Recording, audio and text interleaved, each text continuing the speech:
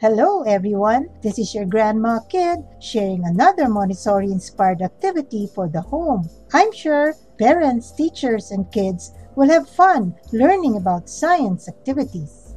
In Montessori education, science activities help the child enjoy the experiments and research opportunities, which inspire him or her to get creative with the projects. Parents, teachers, and caregivers guide the children with learning videos, hands-on materials, pictures, and concrete objects that represent what they are learning, therefore creating a learning environment that is so enjoyable. In this video, we will be talking about wind turbines. Wind turbines need the wind so it can generate energy that can be transformed into electricity. We can use wind turbines as an alternative source of electricity. Electricity is used so that our home appliances work.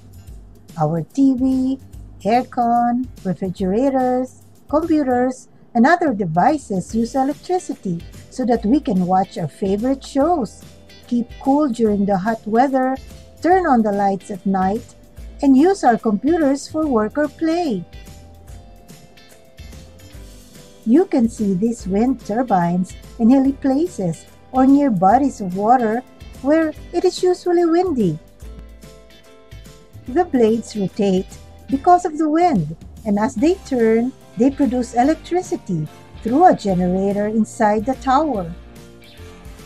In the Philippines, you can see these gigantic towers in several towns of Ilocos Norte. But many years ago, wind turbines were used in Holland in the Netherlands. They were called windmills, which they used to pump water out of the lowland areas, then directed it back to the rivers so that the farmers can use their land. Windmills were also used to saw wood and crush grains.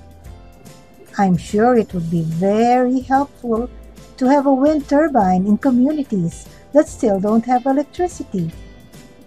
I hope you like this video, but maybe as a fun activity, we can make a paper pinwheel.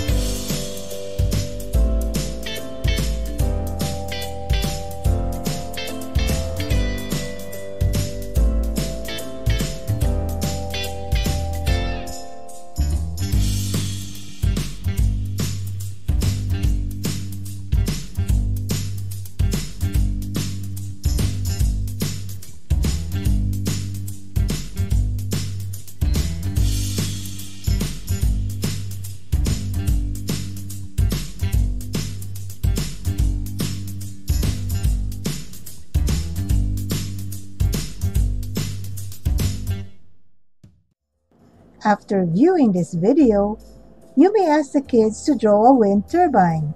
This might be an interesting activity for them. Please send it to my email so I can show it in my next video.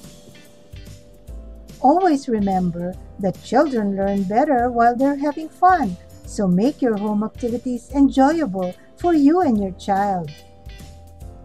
This is your Grandma Khied. Just email me if you have any other questions. I'll be glad to answer them. See you in my next video. Thank you for watching.